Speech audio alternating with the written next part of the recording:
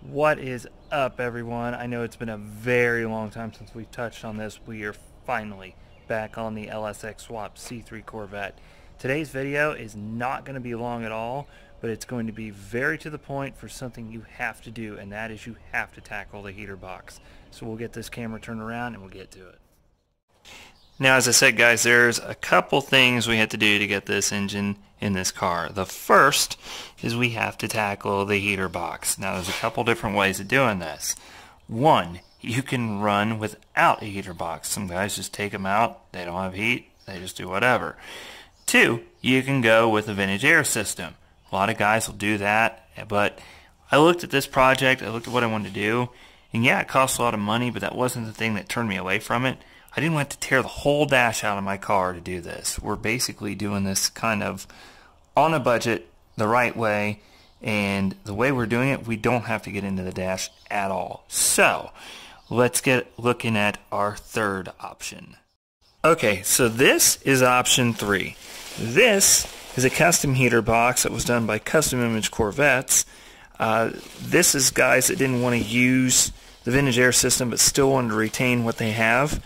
This will go in place of your original heater box. Now, if you look at this, some guys are going to be like, holy crap, it's the same box, but there is a notch shaved out of this box that I'll point out as we take this thing apart that helps you clear the right side valve cover. So, this is definitely something needed unless you want to relocate your coil packs, which I don't for the look that I want to go with, so we're going to change this box out.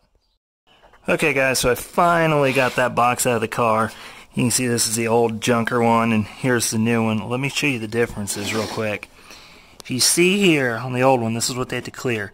There's this big section right here. This hits your coil pack. So, the new one, if you do it yourself, you have to shave that. Basically, cut it in half, make a triangle out of it. Then flatten this as much as you can through here, re-glass it back in, and you're good to go. Now, let me show you why I couldn't figure out this car didn't have heat for the longest time. And we finally figured it out when I got this box out. That is not supposed to be cracked in half. Not good. Thing is junk. Moving on. And guys, this video was just meant to be pretty straightforward, to the point. But I'll just show you before we put the new box in. You won't even see that. I'll just do it later.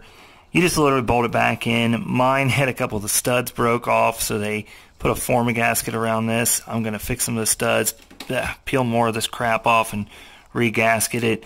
But while you're in here, just a couple tips.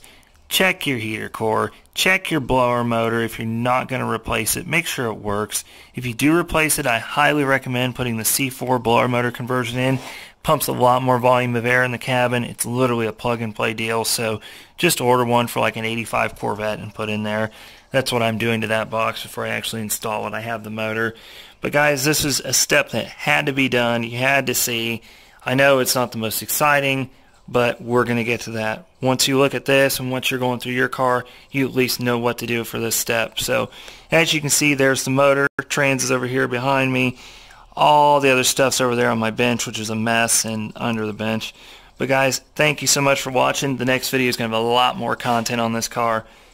As always, keep checking back. Please subscribe, share with your friends. We're really looking for that 1,000 followers. So, thanks everyone. Have a good one.